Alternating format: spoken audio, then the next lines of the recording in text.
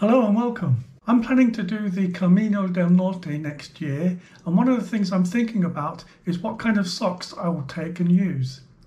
Now, I know there are many options to choose from, but based on my previous experience of walking the Camino and also of hiking, I'd like to compare two kinds of socks today: merino wool and synthetic. And I'd like to see whether I can come up with a final decision about which ones to take. These are the Hike 500 socks that I bought from Decathlon. They cost 12 Singapore dollars and 50 cents for two pairs. These socks are made from 100% synthetic material. 95% of it is what we would call nylon, and the other 5% is a material called elastane for stretchability. Now, according to the web page for this product, these socks feature the following benefits. They are said to be eco-friendly and designed to reduce friction.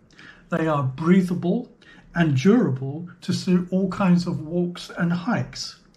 Some of the other notable benefits include comfort, water resistance, and anatomic design.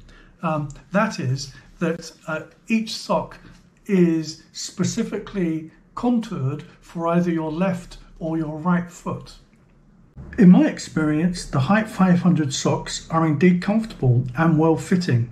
I've never had a blister or soreness while wearing these socks. Now, from what I know, these socks are very quick drying because of the synthetic material that's used. And that's particularly useful if you're on the Camino and you're doing your laundry and then you set your clothing out to dry in the open air. It doesn't take long for them to be ready to use again. Now, these are my merino wool socks from a company called Towndrow. They are made in Vermont, the USA, and they cost 39 Singapore dollars per pair. Interestingly, when you look at the packaging at the back, the socks are made up of 45% merino wool, 52% nylon, and 3% lycra, I guess, for elasticity. The Towndrow socks have some interesting features. Primarily, they are moisture wicking, which means that moisture will stay on the surface of the socks and evaporate into the air. They're also thermo-regulating, which means that they're not too hot in the summer and not too cold in the winter. They're also antimicrobial, which means that bad smells and odours will dissipate very quickly from the socks, and are also said to provide all-day comfort. Yeah, and these Towndrow socks are really comfortable. They have excellent cushioning. It feels like you've got a Rolls Royce on your feet. They really are superbly comfortable. Now, making a final decision about whether to take merino wool or synthetic socks is going to be difficult, and I'm cautious about making a blanket recommendation for one type of sock over the other because cost is an important factor to take into account.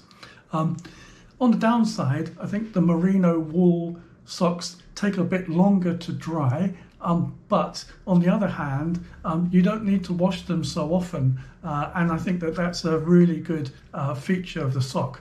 So I'm going to go with merino wool socks simply because I believe that when they're available, it's best to go with the good quality product because that will make your hiking experience that much better in the long run. And so that's what I've decided to do.